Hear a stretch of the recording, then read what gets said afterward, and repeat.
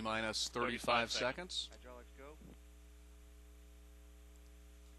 30 seconds.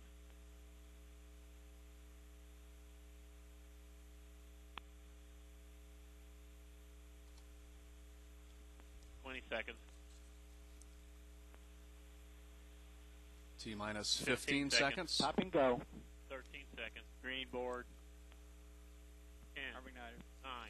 8, 7, 6, 5, 4, 3, 2, 1. We have liftoff. Liftoff of the last United Launch Alliance Delta II rocket carrying GPS 2R-21 for the United States Air Force.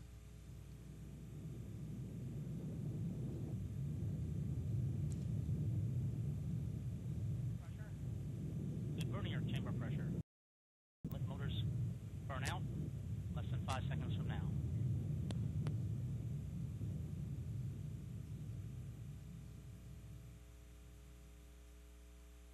And we have separation of our ground-lit motors.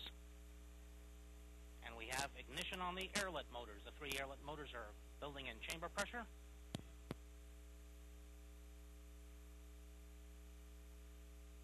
Reaching their steady state levels. 1 minute 27 seconds into the flight. Delta vehicle now only weighs about 1/2 of what it did at launch. Some 1 minute 30 seconds ago, we're expelling propellant at almost 2,400 pounds per second. But motor chamber pressure is beginning to decline now. We have about 25 seconds or so in air-lit motor burn time.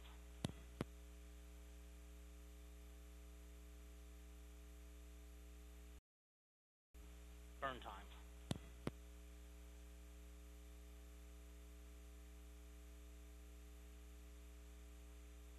1 minute 55 seconds in, still looking good. Standing by for separation of our 3 air-lit motors, about 10 seconds from now.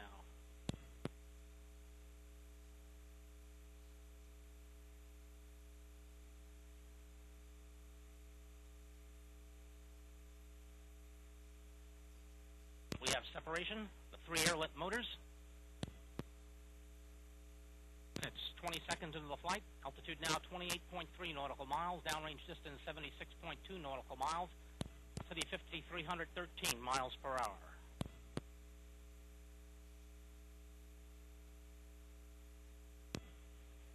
Good main engine control in both pitch and yaw. Recovered very well from the initial launch transients.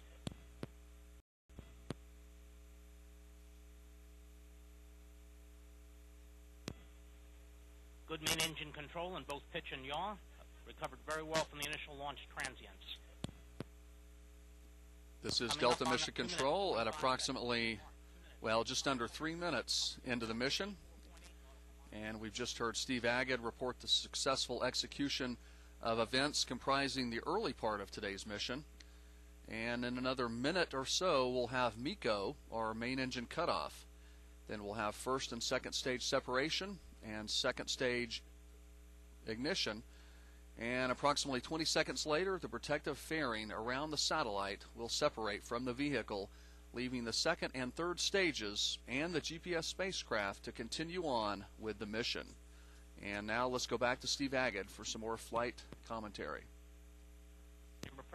From the vehicle, leaving the second and third stages and the GPS spacecraft to continue on with the mission. And now let's go back to Steve Agad for some more flight commentary. Chamber pressures continuing to hold very well, right where we want them to be. 3 minutes, 30 seconds in. Less than 1 minute now remaining on first stage flight. Less than 1 minute till MECO.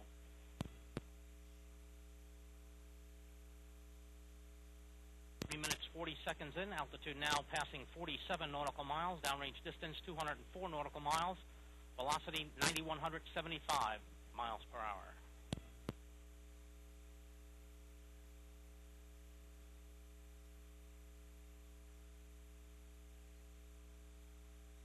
4 minutes into the flight. So 1/2 minute remains on main engine burn. 20 seconds until MECO. Good chamber pressure level. Going back for our fairing separation. Fairing separation about 10 seconds from now.